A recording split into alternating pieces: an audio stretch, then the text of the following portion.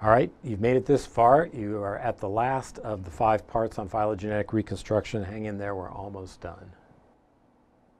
All right, what I'd like to do here is talk about some of the issues with real data and what we can do about it. The first problem is simply that the number of combinations of trees becomes really enormous, even with a relatively small number of species or taxa that we're working with. This chart here shows how fast the number of unrooted trees goes up. As you know already, when you've got 4 species, you end up with 3 unrooted trees, 5 species is 15, and so forth. And it goes up extremely quickly. If you do the bonus video, you'll see why this goes up so fast. The formula for it is a power formula. It's very similar to like a summation series, except that this is a power series where you multiply the different elements together. And so this is why it goes up so fast, because we're multiplying these values as we go up. Again, you should see the bonus video if you want to understand this in more detail. So what can we do about this? Well, here's the issue. When you're working with real data, we can only search exhaustively, and what I mean by that is look literally at every single topology for about 30 species. If you're working with more than 30 species, there's just not enough computational power out there to search exhaustively through all the possible trees. And so instead, we do something in computer science referred to as heuristics.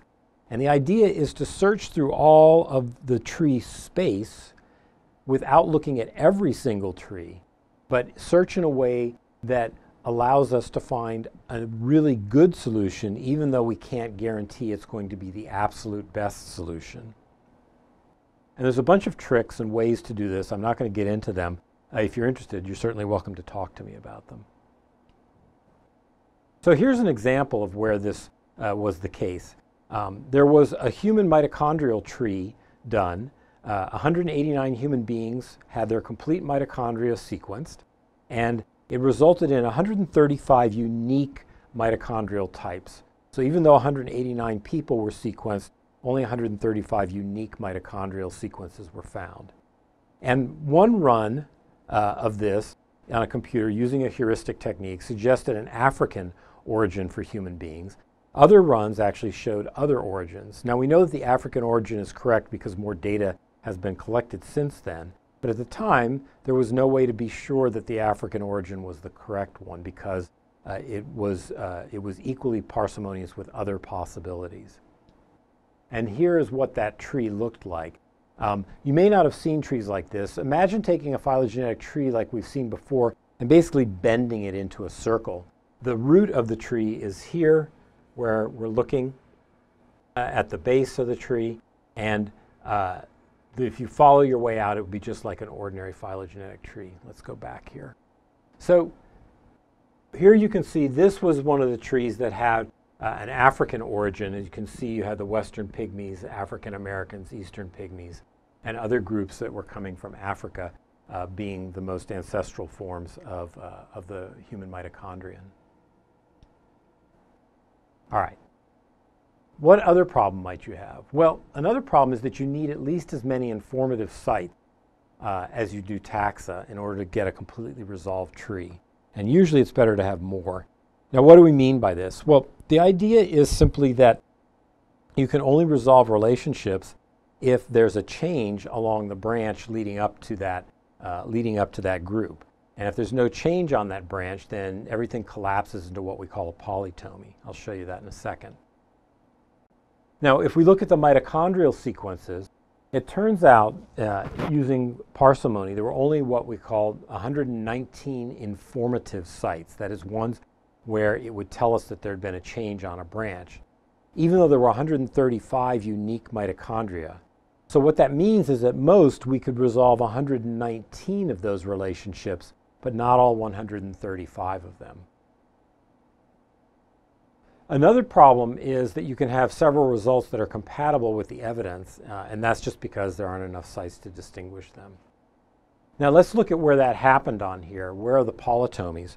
Well, here's an example. If we look over here at this group from Papua New Guinea, Notice that you've got about, let's see,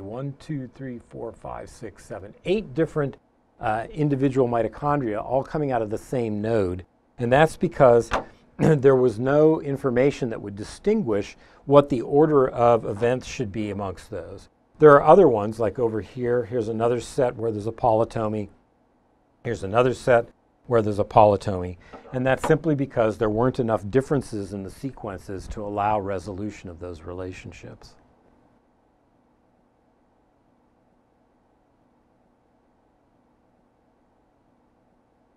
And a final problem, particularly when you're working with DNA, is you have to pick a molecule that evolves at an appropriate rate. Remember, we talked before about the fact that when you're working with DNA sequence data, there's a 25% chance that at any one position, things will match just completely by chance, because there's only 4 possibilities at any position in a sequence. And if you get completely randomized sequences, a quarter of the bases will match each other just by chance. So to avoid this problem, we try to pick DNA sequences that don't evolve so fast that we're getting randomized differences amongst those when we do our alignment. So that would be picking something that's too fast. We also don't want to pick something that's too slow, because something that's too slow will have the problem that we just saw previously, where you don't have enough information to resolve all the relationships. Okay, you've made it. This is the end of the set of slides on phylogeny. Congratulations.